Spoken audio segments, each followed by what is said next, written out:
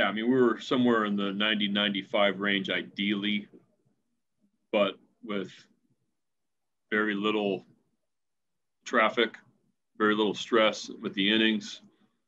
He had not been up 7 times all spring.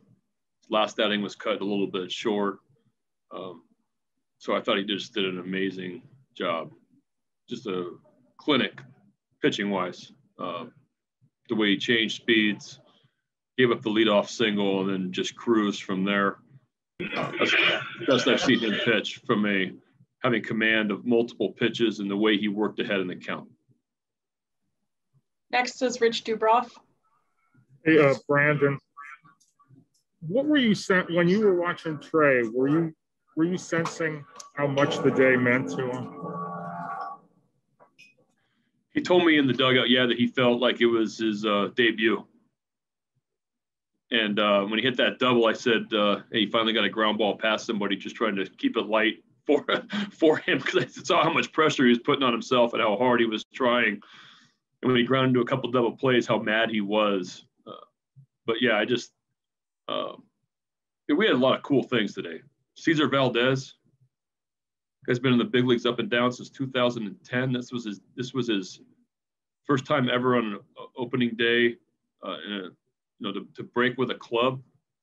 I think he's been in professional baseball since 2005, and 16, 17 years later, guy makes an opening day roster and gets the save. So Mancini, fantastic. I'm sure he was nervous and had a ton of butterflies, and Cesar Valdez with getting the save. It's really cool. Dan Connolly. Yeah, Brandon, just if you can kind of expound on that on just the overall day. I mean, you talked about Mancini, you know what this meant to Means as well. Rio getting a chance to play second base, Mountcastle's first opening day. I mean, when you look at all of that, I mean, was this, we kind of asked you beforehand, before the game, but how special was this day for you? And it was, opening day is always a little bit heavy. There's a lot more that goes into the first game of the year, just from a pregame standpoint. You have, you're nervous, you have butterflies. It's just a different, I know it's only one of 162, but it's definitely a different feeling. It's almost a playoff style feeling before the game, where you're nervous and you're anxious and you want to see what your team's going to look like. But then you add in all the other things that we had with a guy coming back from cancer, John Means not being able to make an opening day start last year, going through what he went through last year, pitching the way he did. Like I said, Valdez, we got a guy that hadn't played second base in his career, playing second base and making multiple plus plays defensively. I just thought we played good baseball. Next is Joe Trezza. Brandon, did Rio make it easier for you today to slot his name in at second base tomorrow or the next day? And also, how big was it for Mountcastle to have a moment like that on opening day, in his first opening day? Yeah, I thought he hit that ball out. But yeah, I mean, to contribute the way he did and put the really nice swing to give us the lead and kind of break the ice for us a little bit. Opening day is special for everyone. When it's your first one, it's something you'll remember for the rest of your life. And when you produce the way he did, it's an incredible moment for him personally, and it was huge for us. So, Rio played outstanding at second base. That was, when we talked about Rio at second a week ago, I've always loved Rio's feet, his hands. He plays the game defensively. He can slow the game down. I knew he was a quarterback in high school. Like, there's all sorts of athleticism for me that he had, things that he has that I just want him to catch the ball and be able to make the routine play, balls he can get to, and he did all those things and a little bit more today. Next is John Mioli.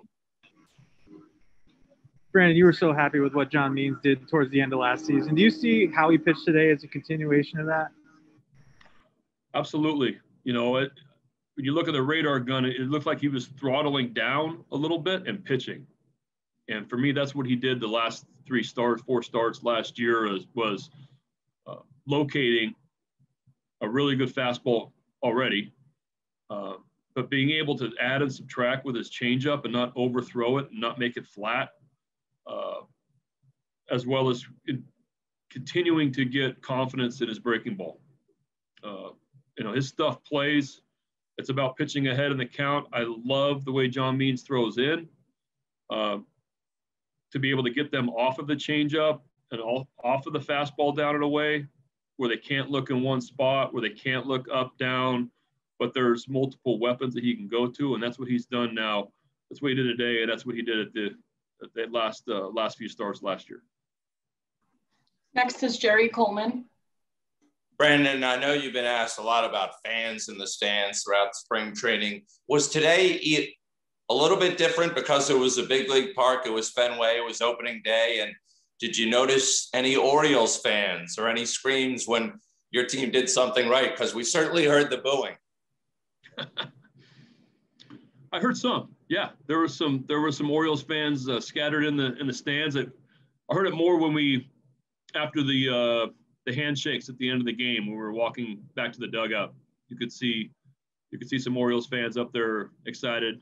But yeah, I mean, there's way more Boston fans here, obviously. But when you win and you're coming out back to the dugout after shaking hands in the line, usually you can hear the Orioles fans, and it was definitely a nice feeling to have people in the seats, energy in the ballpark, and home or road. It's just so much different when there's people here, and it was a nice change from last year. Stan Charles. Skipper, congratulations on win number 1 for the season. All the storylines everybody's been asking you about were very predictable before the game, except for one, and that's the one that you had something to do with, playing Rio Ruiz at second base.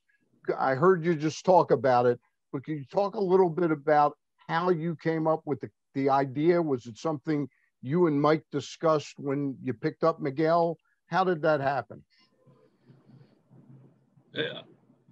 I thought about it about a week ago or so, a week and a half ago, and brought Rio into my office and asked him what he thought, and his reaction to my question. I felt like from his reaction, I felt like, you know what, this is something I'm going to try, just because he was so excited to do it. He's always asked me to play short and things like that. So everybody thinks they can play shortstop that's played in infield or played shortstop in high school. So he's always mentioned those things to me. And when I asked him if he would, how he felt about it, and he was super excited to get out in the field the next day and go to work with Manzo on it. It put my mind at ease. However, he's only played, this is his 3rd game playing second base. I'm not going to, he played well today. I don't want to add more than that. He played very, very well today. He picked us up big time, and I'm really happy for him. Congrats on doing something, thinking outside the box. Oh, thanks, Dan. Final question is from Todd Karpovich. Hey, Brandon. Just going back to Mountcastle, can you just talk a little bit about his poise and patience at the plate, and how far he's come, how much work he did in the minors to be where he is now, and what he can mean to the team this season?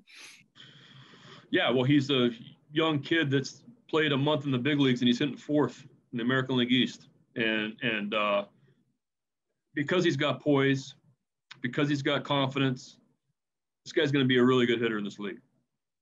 And he is a threat when he swings the bat. And when he has a middle of the field approach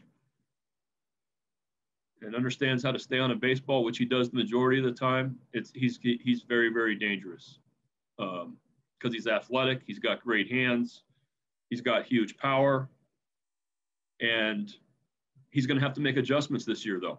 It's not going to be, I've seen a lot of good young players come into the league and have a first couple, 2 good months, and then it's tough for a while. That's absolutely normal. So I don't want to put too much pressure on him. I think that he's going to go have ups and downs this year, like most good young players do. But I really believe in the ability, and I believe in the upside, and I think he's got a chance to be a good player in this league for a long time.